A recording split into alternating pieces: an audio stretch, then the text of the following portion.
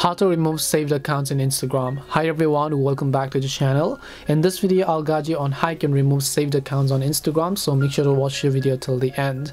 If you want to remove saved accounts on Instagram, all you have to do is first of all open the Instagram app like this, then just come to the profile page here, tap the three lines icon, go to settings, then you want to simply go to security, then you want to go to save login information. Make sure that this both option is turned off.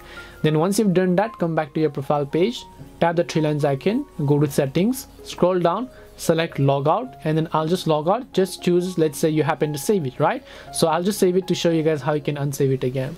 So I've saved the account, and then on my Instagram app over here you can see I have two accounts saved.